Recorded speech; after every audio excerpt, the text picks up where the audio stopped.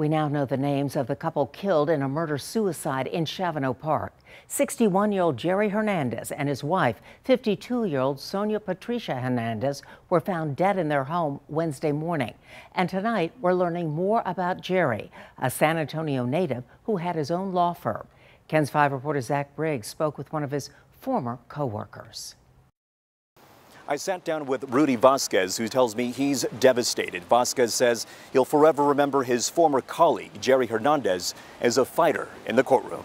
It was like a gut punch. Rudy Vasquez is still trying to understand. He was at the top of his career. The new reality that his old coworker is no longer here. Jerry's loss was like a profound loss on the lawyers that do the type of work we do in San Antonio. It was very sudden, and we've lost a real warrior. A murder-suicide in Chavano Park Wednesday morning.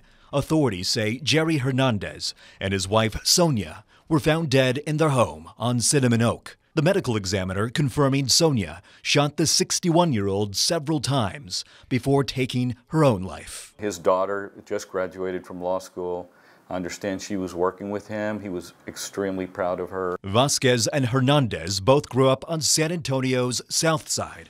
For a time, they practiced law together. Vasquez says many aspired to learn from Hernandez, who had more than 30 years of experience in the courtroom. I was getting ready for a trial, and he had just won a trial, and I wanted to copy his notes. And so I called him, and a lot of lawyers don't like to share, but Jerry would always freely share the information or the tactics that he used.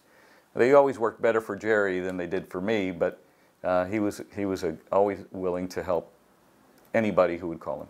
I did reach out to other attorneys and judges who knew Hernandez, and although they didn't want to go on camera, they tell me you'll be dearly missed. I'm Zach Briggs, KENS 5.